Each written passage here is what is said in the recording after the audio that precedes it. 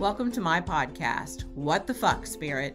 If you made it past that name, this is going to be the podcast for you. This is going to be a no holds barred, no bullshit, open and honest conversation with Maria Leggett, and that's me, about all things spiritual.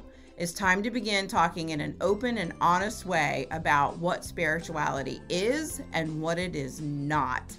We're going to discuss all things woo-woo, witchcraft, spiritual, medium versus psychic, energy healing, light work, shadow work, and any other bullshit that people want you to believe because it keeps them comfortable.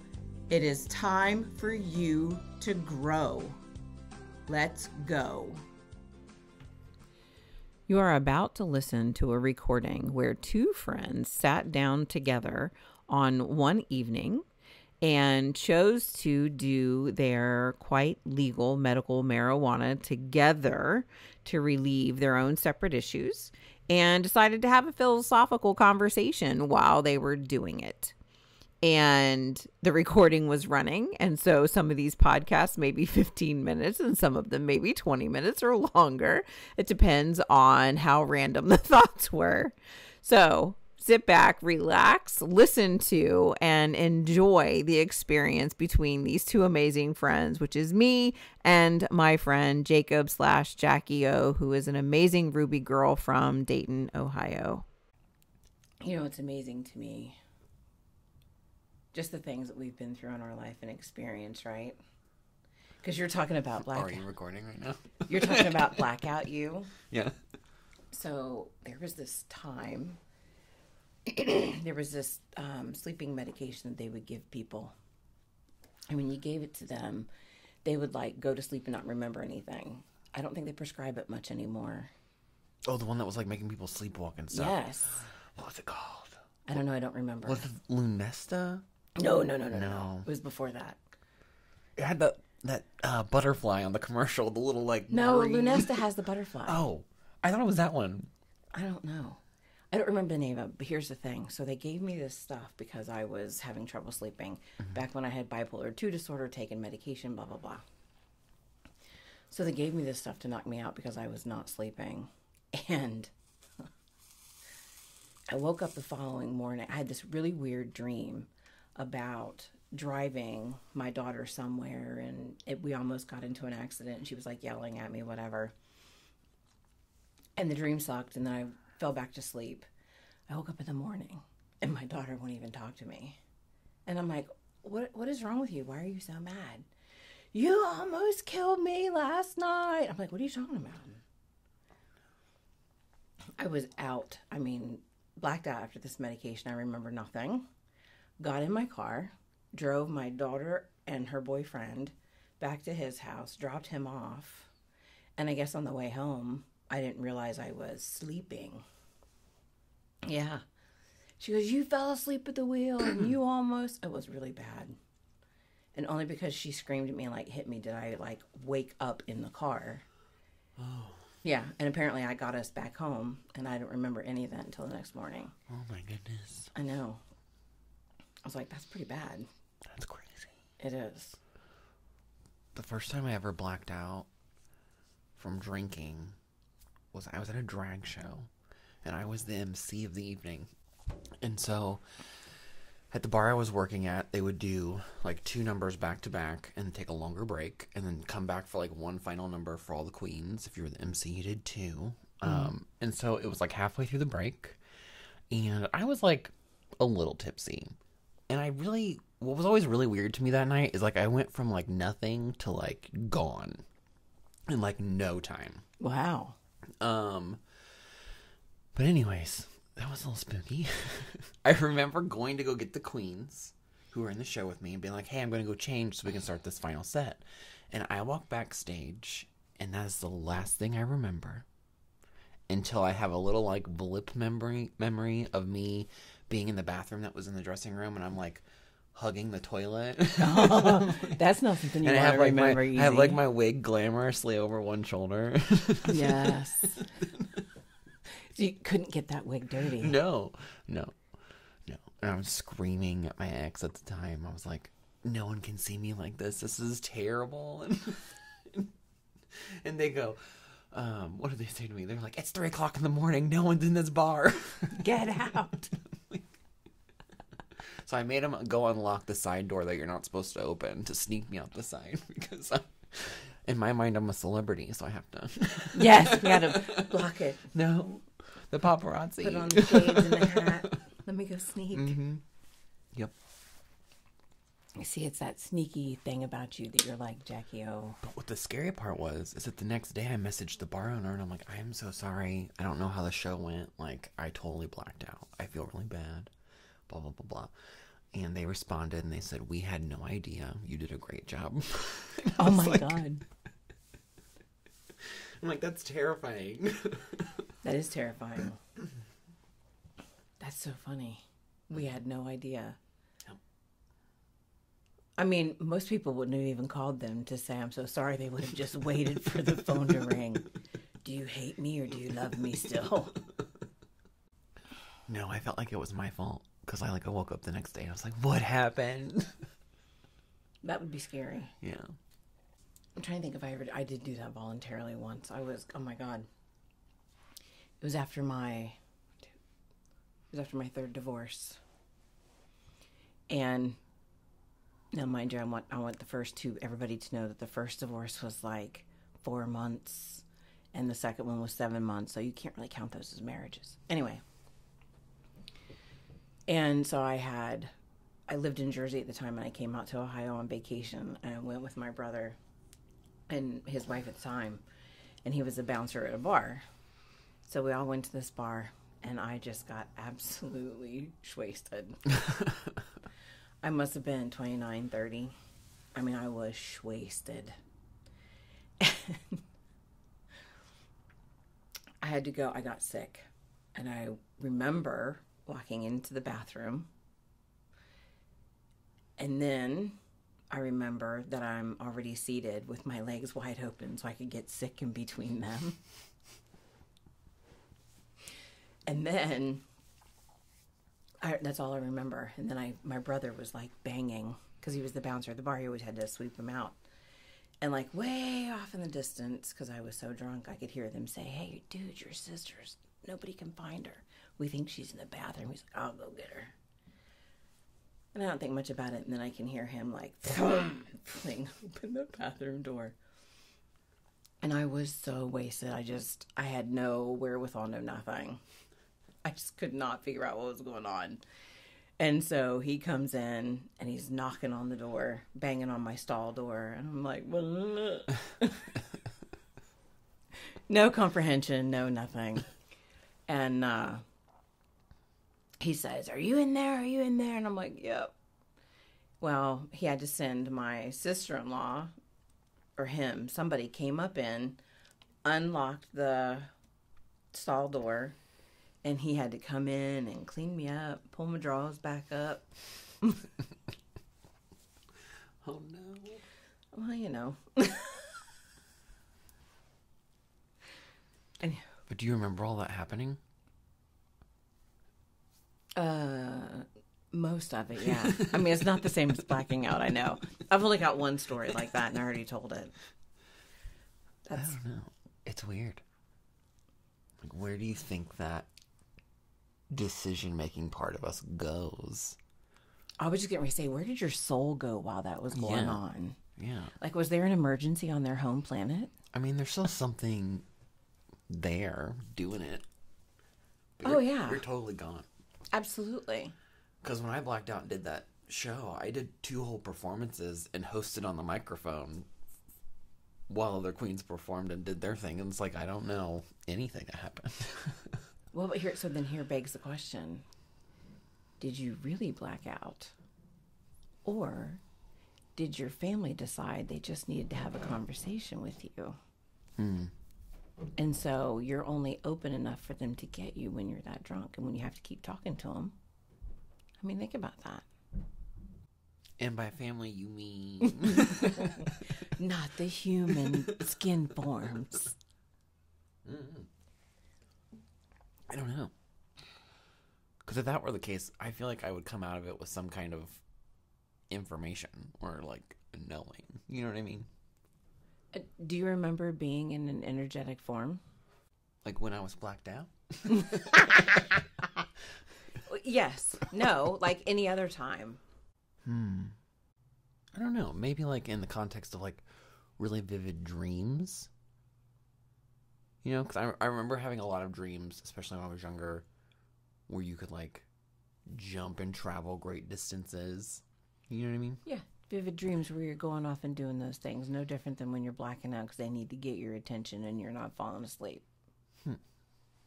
Just saying. Interesting. And don't ask me to repeat that phrase. I don't think I could if I saved my soul. I mean, think about that. Well, I am. That's why I stopped talking. He's like, bitch.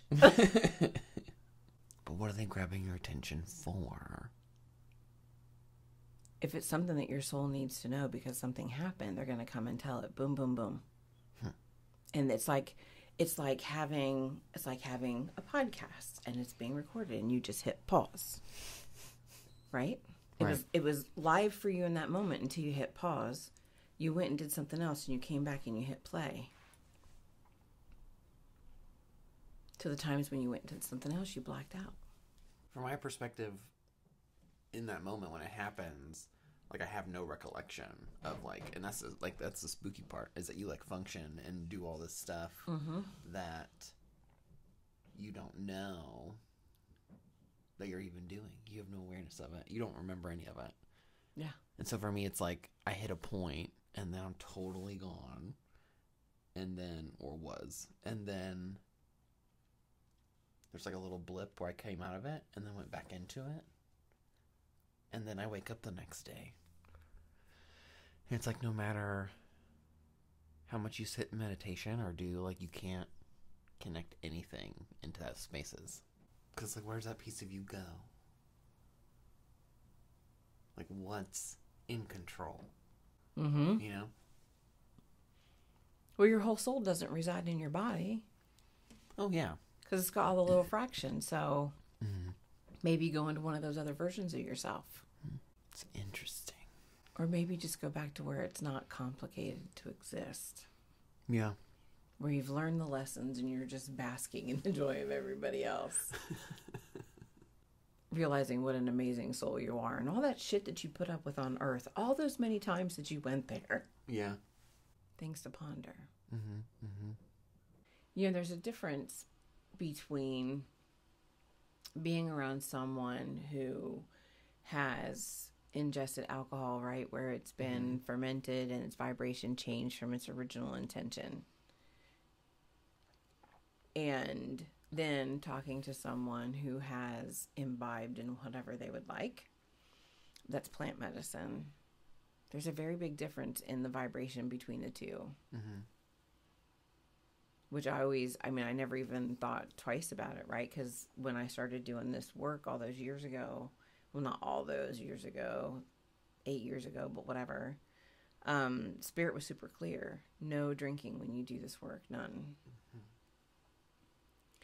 And so I didn't even think. Experience too. I can have like a glass of wine or something and like shuts down. Turns Absolutely. off. Yeah. When I'm around someone who's doing plant medicine, or if I'm just doing it legally, of course, the connection to me feels stronger and easier. You know, I mean, I do it for a living, talking to spirit, but it just feels so much more released. And spirit's like, there you go. And I'm like, okay, so here's the thing. If it's basically a weed, which is why they call it weed to begin with. If it can grow readily anywhere, why can we not just use it? Spirit was super clear to say, listen, this earth grows everything that you need to heal your body. You use it to heal you. You use it to heal other people. And it's through your intention with your emotions and your feelings. Yeah. That you begin to let go and just accept that connection. Yeah. I get that kind of like weirdness around the approach of it because like I grew up with my stepdad was the drug officer for my city that we lived in. like the dog lived at our house and all that other stuff. And so it was always from this perspective that those were things were talked about with us as being very bad.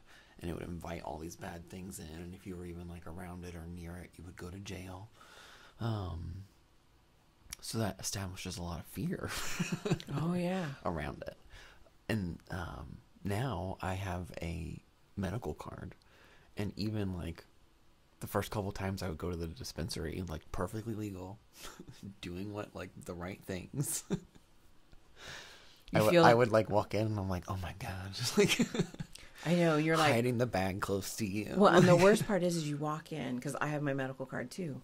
And the worst part is you walk in and you're like, oh my God, who am I going to recognize? And then you realize they've got one too. Yeah.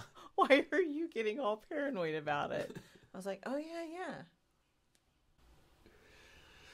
Yeah, it's weird. I would go in there and like have my headphone in like one ear. It's like halfway not pay attention to people.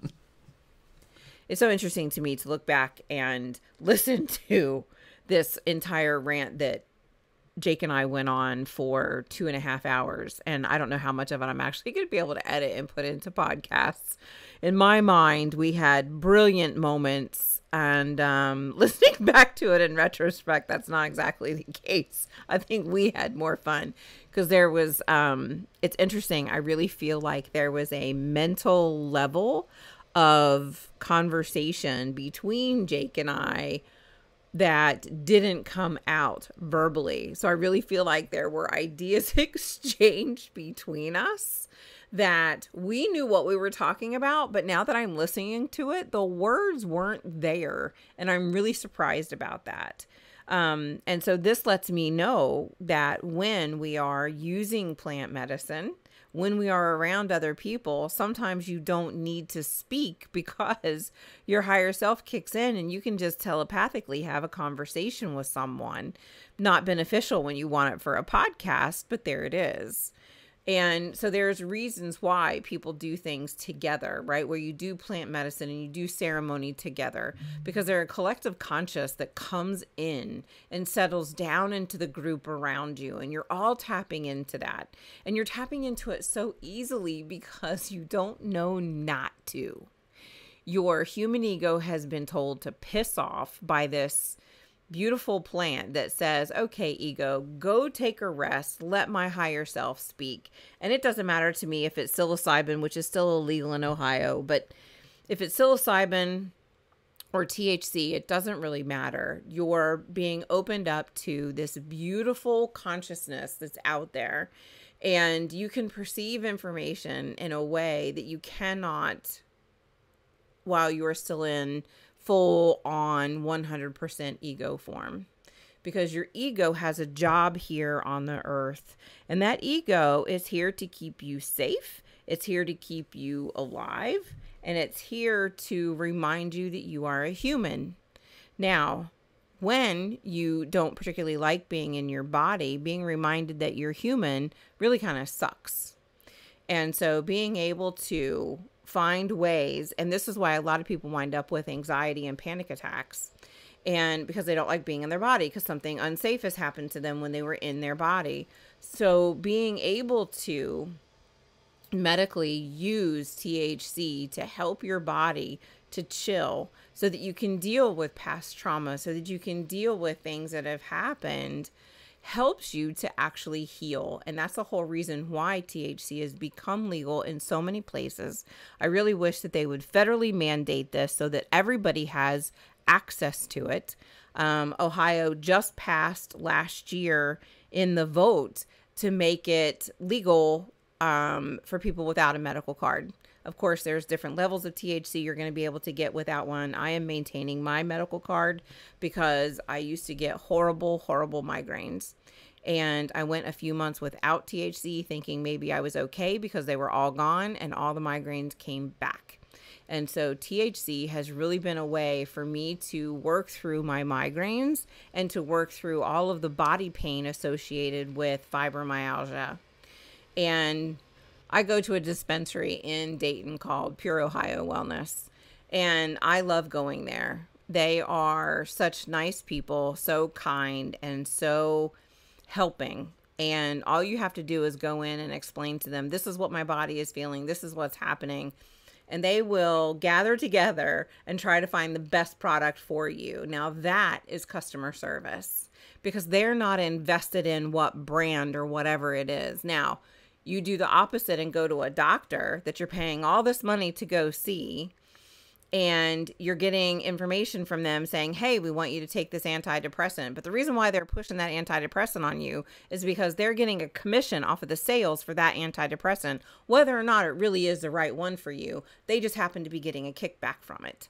I'm sure that I'm not going to make a whole lot of people happy with this, but that's the way it is. That's the truth of it. My dad was a nurse for 30 years, and I worked in the pharmaceutical company when I was younger and in the left brain world.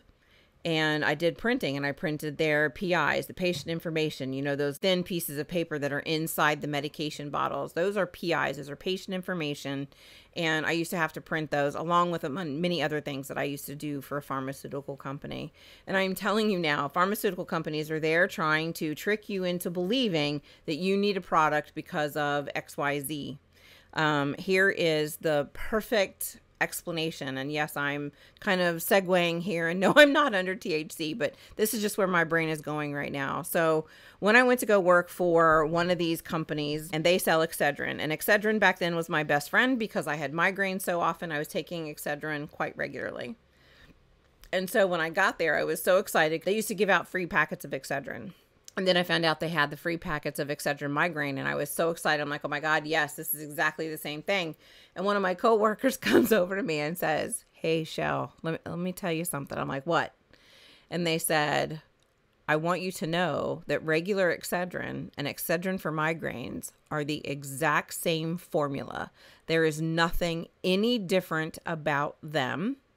The only reason why is allowed to advertise Excedrin for migraines as migraines specifically because they did a clinical study that proved that that exact same formula as Excedrin works for migraines. So because it passed that clinical trial, they were now legally allowed to advertise it as Excedrin for migraines. And I don't know if this is the case anymore, Excedrin for migraines is more expensive than regular Excedrin. This is what pharmaceutical companies do to you to get you to spend more money. Technically, it's not a lie, right? Excedrin does work for migraines.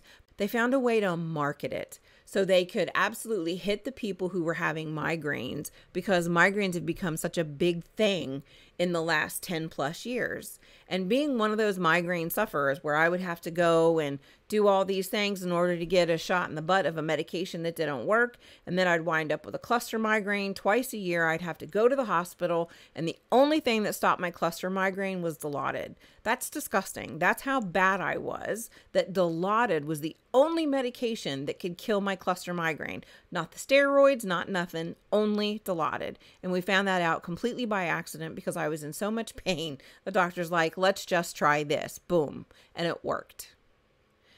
So I can use THC, which is non-habit forming for the way that I use it. I eat half of a gummy every single night to stave it away and to help my body to feel better. Or I cannot do anything, take a whole bunch of Excedrin for migraine, which is going to rip up my stomach, and wind up in the hospital twice a year getting Dilaudid shoved into my body, which is an opioid. Now, come on. Which is better for you, the THC or the opioid? Hands down, I'm taking the THC. There's a reason why this is happening. Pharmaceutical companies are the reason why THC is not fully legal. They don't have anything to benefit from it. And now that states are getting taxes and things from it, THC programs are helping the states. So, and what's interesting is for me to sit here and get up on this soapbox talking about how THC is great. Literally, I am not even remotely kidding you. 10 years ago, I would have told you it's a gateway drug. It's this, it's that. It'll get you into all of these things. And it's because that's what was drilled into my head because of what I experienced in my own family and what I saw in my own family with addiction. And addiction is in my family, and it has negatively impacted me in massive ways. And at the same time, the person who had the addiction, I love them so much. I was willing to do almost anything to help them. And we need to start paying attention to addiction in this world. We need to start recognizing that addiction comes from a mental place, and it starts at a mental place, but it becomes very physical. And we need to take better care of the people in our lives who have addictions. I lost my very first baby, who's my nephew. I was 12 when he was born. And he was the first baby that I ever got to help take care of. And I lost him to this addiction. And so I was the person who would have said, THC was the gateway. Don't do it. It's disgusting. It's bad, blah, blah, blah. And it's not the truth. It's just what I was conditioned to believe. And now I know better. Now I know that my body is more comfortable and happier and more relaxed when I am able to use my medical marijuana to help my body, because I've taken fibromyalgia medication. Let me tell you something. I took Lyrica and gained 50 pounds. 50 pounds. And I'm going to tell you something. My fat ass still hasn't been able to lose that 50 pounds. And, you know, my body's just at a point now where it's gotten used to it. And I just don't even care anymore. But I'm not going to take medication that's going to force me to gain more weight, that's going to force me to do things. And it didn't even work. I was still in pain.